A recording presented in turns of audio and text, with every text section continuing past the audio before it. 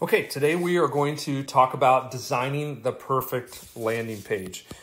So my name is Bill Rice and I'm a part of Kaleido. We're a lead generation agency, and we do this day in and day out. We generate leads for clients, and one of the fundamental skills that we bring to the table is how to build landing pages that convert, right?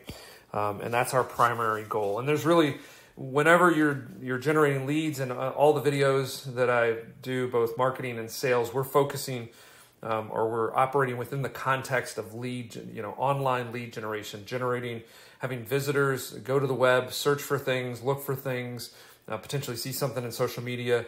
That generates the traffic, the interest, the inquiry, and moves them to a website. And once we get them on the website, these landing pages are critical to be designed in such a way to elicit or get that initial inquiry, get that lead that we can then hand to a salesperson. So again, just giving you, sort of contextual reference.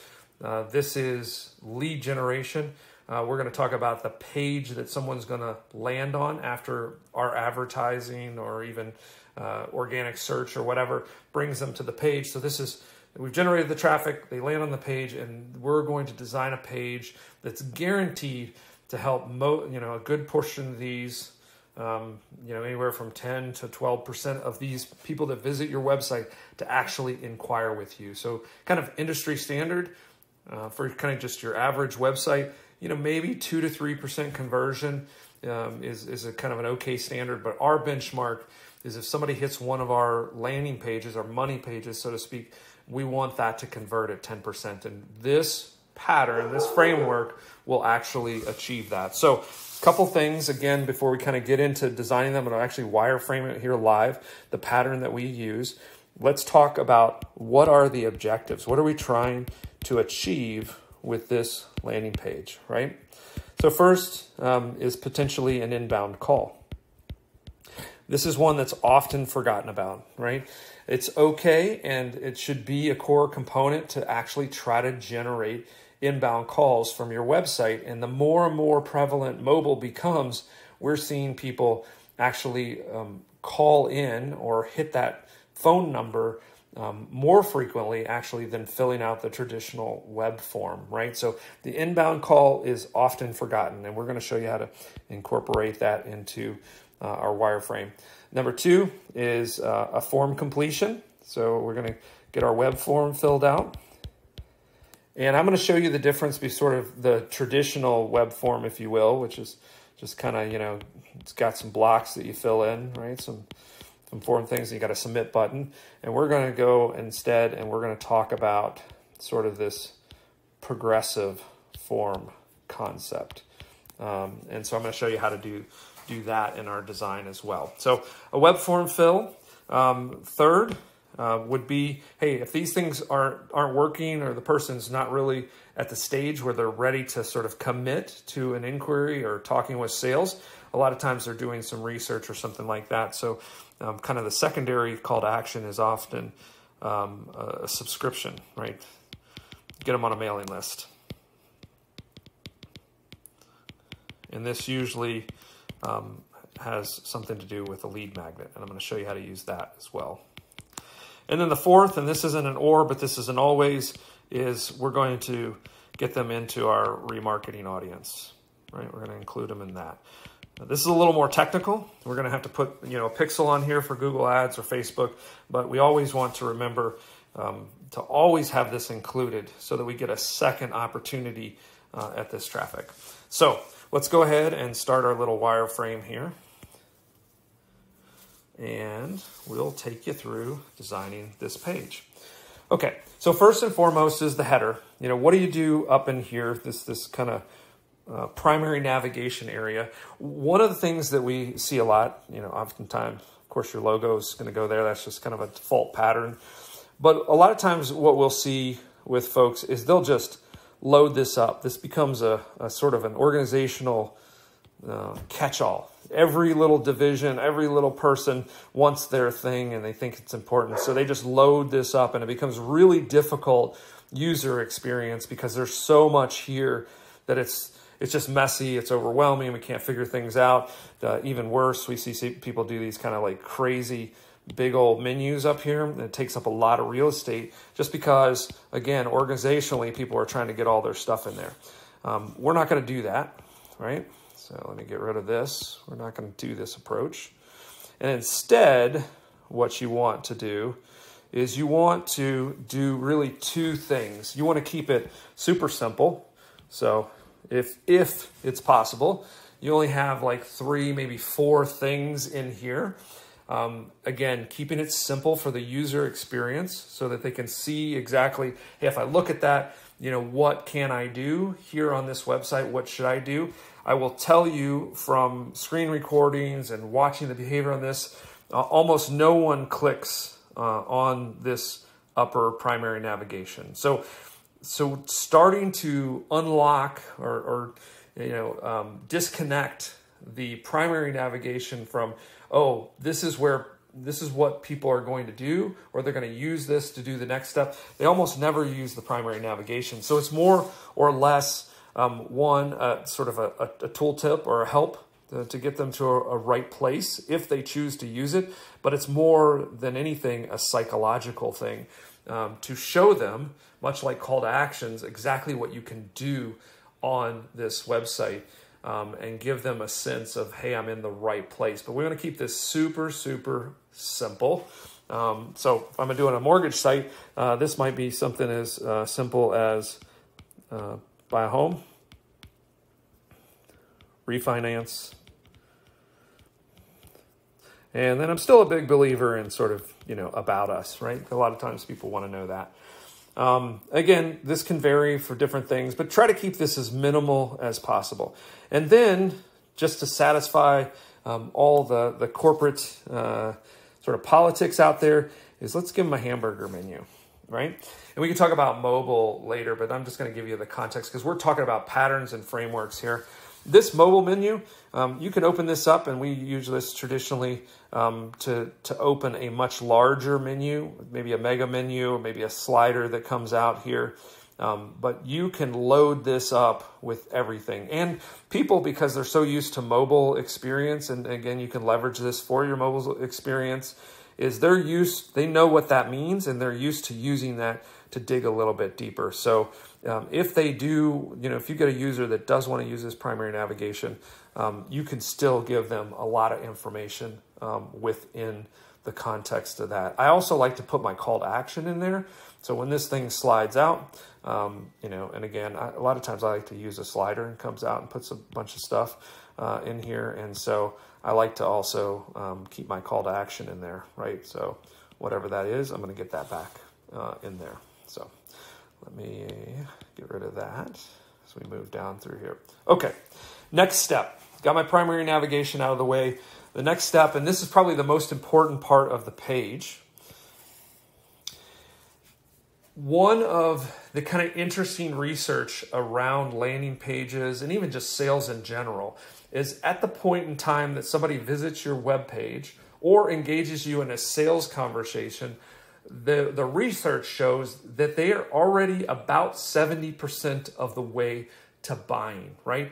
They've probably done some research. They've probably got a sense of what they need or what they want, and they're almost there. So most of the people that come to a landing page or come to your website already have a good sense of, hey, I need to engage with these people. Hey, I need this particular product. I need. They know that, and they're almost to that buying process. So this whole top area, I want to commit to that majority of my traffic that is ready to engage with me. I want to give them that quick, easy, fast path to becoming a lead. So I don't want to miss that opportunity.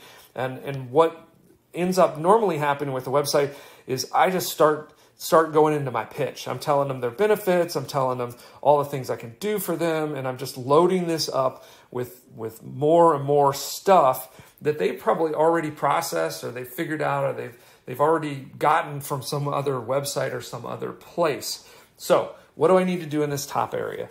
the first thing and the most important is I want my positioning statement. And this orientation doesn't have to be perfect. This is just kind of wireframing. But my positioning statement should be built in this way. I want to say what we do and why we do it better, right? So whatever your positioning statement is, it should convey to them in one statement what we do and why we do it better, right? So Kaleido, we're a lead generation agency that focuses on driving sales leads or getting you more sales leads. So again, what we do and how we do it better. So if you're doing mortgage, you know, and again, you can get really cliche, and I don't really necessarily like this, but you know, you can say, we get you to your dream home faster. Well, anyway, we could have a whole philosophical conversation about that. But mortgage, it can be something like, so we got hard money lenders, right? It's like hard money lender makes your loan easier, right? Or we, you know, hometown lender is your community-based lender. So anyway, I'm not going to play with that too much. That's something that you kind of go down through your copywriting process. But the bottom line is your positioning statement should convey what we do and how we do it better. And then the other thing is kind of your secondary, and so I like to make that really big, and then sort of your secondary statement, which I always like to do, it's kind of a nice little, again, a pattern that works, is what you need to do to get it, right? So this is what we do, how we do it better. This is what you need to do to get it, right? And then we're going to push over to our call to action. And this can be a couple different things. You know, something that you see a lot in the mortgage is, you know, kind of that purchase, refi kind of situation. Another one that I like is to, and this is the kind of the progressive form. I like to go ahead, actually, before I go into that progressive form, this is kind of the convention you see a lot, and I'm not a big fan of this, and I'll tell you why. So I draw this out, right, a little submit button. So this is a pretty typical convention, but here's the problem. Look at how much friction is here. First of all, if I'm on a mobile phone, it's really hard to kind of type into these little boxes, right? And even if I'm on a desktop, I've got to put my name, my email, that sort of thing, which isn't too bad because now you can often autofill this. But this box is a huge barrier and friction.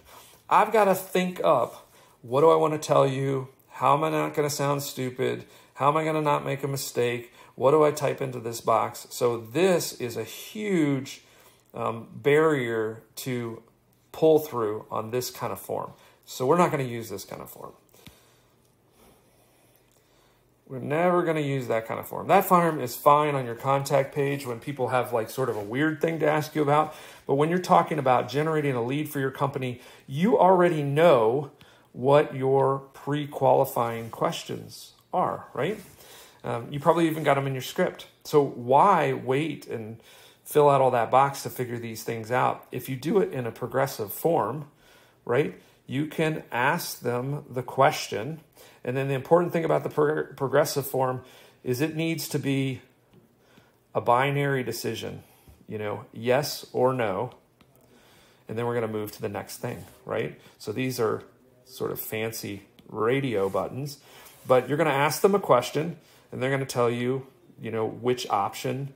And it's like a survey. So if you've done social media, you know, these are hugely popular. It's like you're just filling out a survey and then you're going to get some, you know, in social media, you fill out the survey and then they tell you something silly about yourself. We're going to replicate that same pattern here. So we're going to say, you know, what kind of mortgage do you need? Purchase, refi, boom, you hit it, you're off to the next thing. You know, how much do you need to borrow, or how much home are you going to buy? And again, we're going to give them some ranges and they're going to pick the right one. The nice thing about this, there's a couple different benefits to this approach. One, the pull through is really incredible on these, right? It's through the roof. The quality of the lead, right? Because you're controlling the inputs. And so there's no question as to what they selected. They're not going to mess anything up or type anything in wrong, or you have to interpret anything about that. So the quality of the lead is better. And then the quantity of the information is through the roof, right? That little web form, you got one little box and they tell you what they tell you. In this, you can collect, 10, 15, 20. You can almost get the whole, in the case of mortgage industry, you can get almost the whole mortgage form filled out here. So that's the advantage of that. Boom. Now we've taken care of the people that are 70% of the way there. Okay. And so again, just make sure we've got our parts labeled. We're going to do, this is the positioning. Tell them who we are and what we're doing. This is the CTA, right?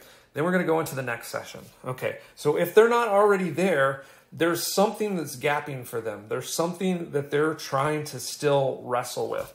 And so we're going to start to prioritize or create a hierarchy of getting them to the inquiry. So our next step, you can see these are little sections, right, that I'm creating here. So I'm stepping them through a process that, again, people are used to scrolling, so they'll do this really fast, right?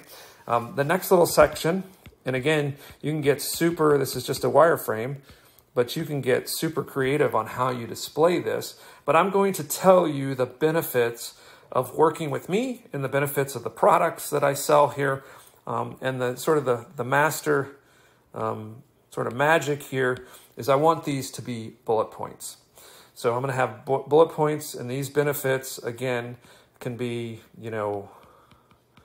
working. Again, you're working on, and if you've seen it in my sales training, I talk a lot about Jordan Belfort's concept of building certainty. And I'm kind of doing the same thing on my webpage, right? And I'm trying to build the certainty or give them the benefits of working with you, if this is an individual loan officer landing page, or an individual, personal page or profile or attorney profile. So working with you, certainty around the company. So you may have some benefit statements to working with this particular company if this is a homepage, and then certainty, of course, around the product. So most of this is going to be sort of product benefits and why, getting this product. Again, if this is on the homepage, it'll be more focused on the company, working with the company. If it's an actual individual product landing page, then of course these benefits will be more focused on building certainty around the product. The other thing that often belongs in here is sort of what I call themes, because I use that and sort of the past of building themes and testing themes or testing hypothesis. But these are really sort of giving little hints of situations and circumstances that you can be really effective in, right? And so you can also, as a part of those benefits, you can sort of show them or allow them to see themselves inside of this, you solving their problems. Hey, these are some things. Hey, we can do home improvements. We can do debt consolidation. So telling them some of the things you can do with this company, if it's a homepage, or with the product, if it's an individual product landing page. Okay, so those are our benefits, right? If the benefits don't sort of bring them in, or even if they say, oh yeah, this is a fit, this is what I need, the other thing that usually causes some anxiety or some tension or friction is, what is the process? So a lot of times, depending on what the product is or what you're selling, this may be the first time they've actually done this or bought this.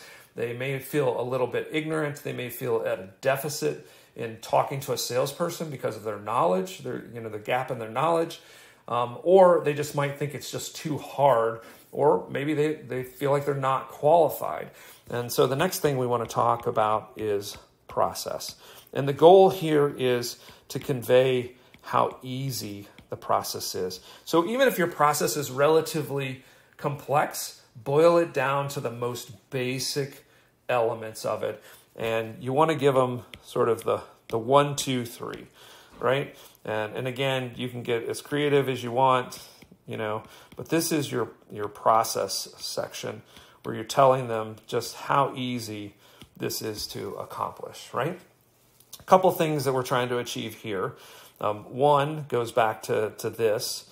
We want them to know how easy it is, but then we also want to let them know what to expect, right?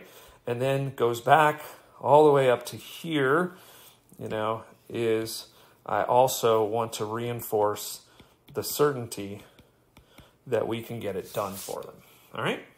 So that's the process. So hopefully at this point, they know the benefits, they know it's a fit, they know they want it.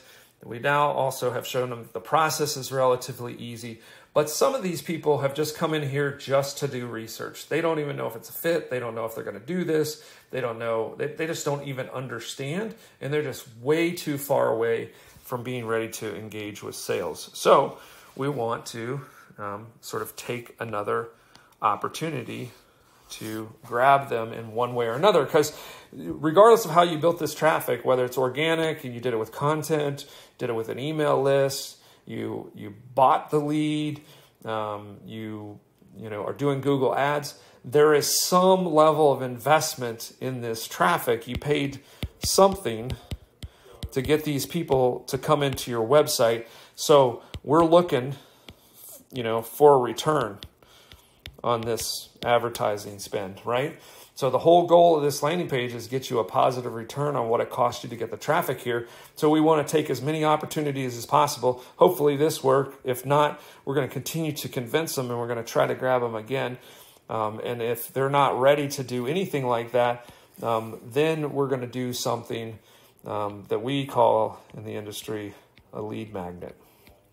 So we're going to take a sort of a second bite at the apple here, and we're going to tell them, hey, it's okay, you're just trying to figure this out. We're going to tell you a lot of really interesting things in here and how to do it and how easy it is.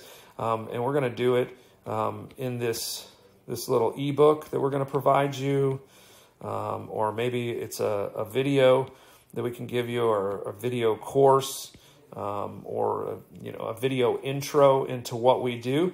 All you need to do is give me your email address.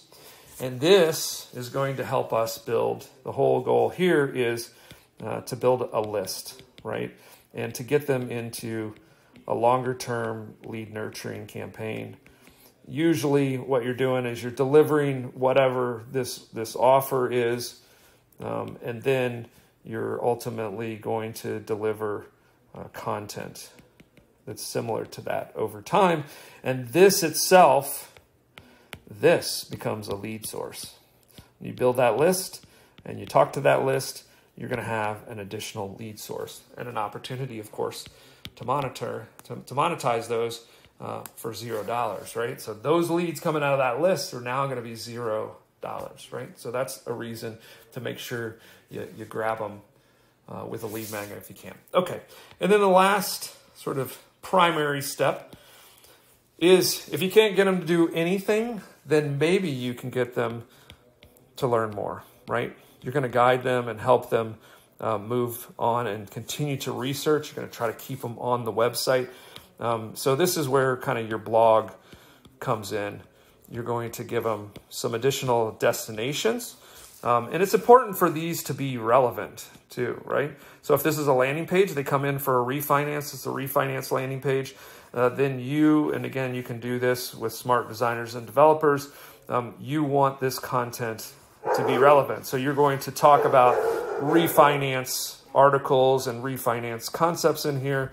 If you're doing FHA, you're going to have some other FHA. So again, it's important to make this relevant so that you get the best shot you can at kind of moving them through to the next step, getting them on another page. And then hopefully those pages are constructed in a way similar to this, where you're going to get an opportunity for them to become a lead or get onto your email list. Then the final thing that we're actually going to talk about, this often gets left out, but this is valuable real estate as well, and that's the footer itself, right?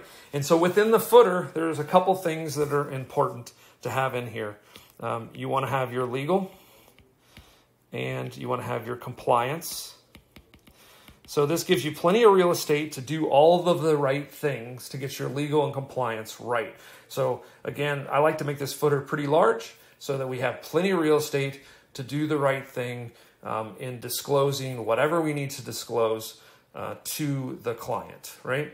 So legal and compliance goes down here. The other thing that kind of goes right back up to here is, again, one of the top things we wanted to do up here is we wanted to indicate what the lead paths were. We're going to do the same thing down here. And maybe we'll have more. Maybe we'll have a variety of products that are listed here. And so these are going to be additional lead paths, because maybe we landed them on the wrong page, right? They got all the way through here and like, it's just not right. Maybe something will catch their eye down here that's more suited to what they were kind of looking for. These are also SEO paths, right? We're helping Google crawl deeper into our site with this. And then depending on what you want to do here, you could actually put, one last bite at the apple and get another CTA in there. But again, this footer should be pretty robust, give you a lot of room, allow you to never say no to your legal and compliance department when they say, oh, I need one more disclosure, I need one more disclosure. Give them all the room they need here in the footer. And so this gives you a sort of a place to be able to do all of those things. So hopefully this has been helpful. Again, this is designing the perfect landing page. These are the key elements. Keep the header simple. We're going to do our positioning statement, grab that 70% of the market that's already ready to do business. If not, we're going to tell them the benefits of filling out that form and moving through the process. We're going to tell them how easy that process is going to be for them and that they're going to absolutely get what they need. That certainty is going to be there. If that doesn't work, let's get them on a list so that we can continue to talk to them and remarket to them. Ultimately, if they're just here to research or we just haven't hit the need yet, we're going to try to get them to learn more or maybe see something that triggers them in these lead paths. And that's how you design a landing page that unquestionably, time-tested, will convert at 10%. Hope you enjoyed this. As always, subscribe, drop me comments so that you can ask any questions you can. I'll dig in there with you and try to answer those to the best of my ability. And we hope to see you on the next video.